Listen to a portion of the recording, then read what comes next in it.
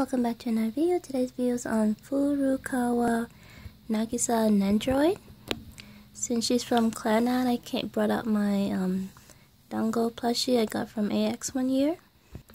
So here is the Nendoroid of Nagisa. It has a green dango in there as well.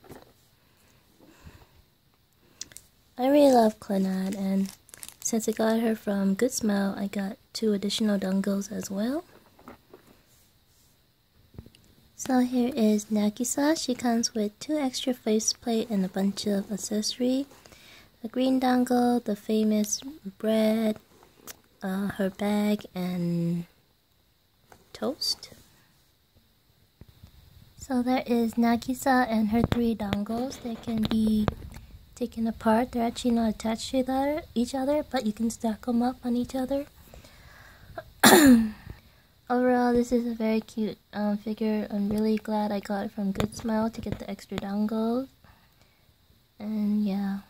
Actually, my favorite character in Clannad is Ushio, but Nagisa is pretty much in her mom, and it's like an adult version of Ushio. I usually don't do individual videos of my fingers, but Nagisa is a very special character that in the anime is always like in my heart. All the Ushio scenes still makes me sad and cry, but I know the ending does turn out well, but it still makes me sad what Ushio goes through and losing Nagisa. Yeah. Well, I hope you liked this video, and I'll see you in the next one. Bye!